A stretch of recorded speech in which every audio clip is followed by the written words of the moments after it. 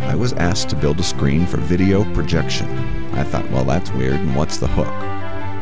They said it's intended to produce a big impression, so we need you to create a giant book.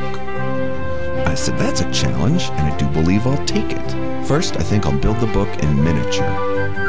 That way, I can figure out exactly how to make it, then duplicate the final one in Bigature. They sent me a graphic shaped just like an open book. It was absolutely what I needed. It would form the structure and achieve the perfect look that would then ensure the giant book succeeded. So I did this.